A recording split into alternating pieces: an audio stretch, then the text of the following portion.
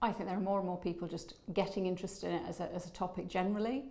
There are more psychologists, I think, in business and in the work environment. And it's just there's far greater influence and evidence of neuroscience out in the public world.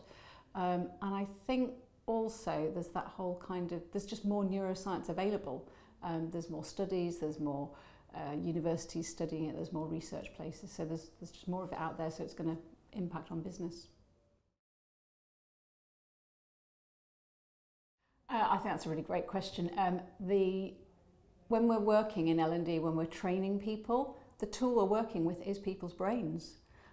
So if we want to change behaviours, if we want to change attitudes, if we want to increase people's skill levels, knowledge levels, what we're working with is brains. So I think if we understand a little bit about the medium we're operating in, it's got to be the right way to go.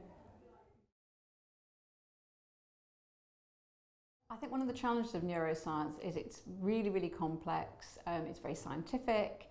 There's a lot of long words.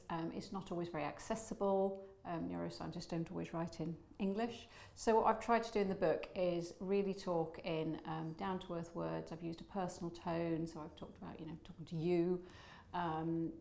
We've used stories, case studies. One of the really nice things about it was working with some of the other people who contributed. So we had other voices, which are other people telling their stories about how they've used neuroscience in a really practical L&D world. So we've talked in the sort of language that people in learning development or education will find understandable.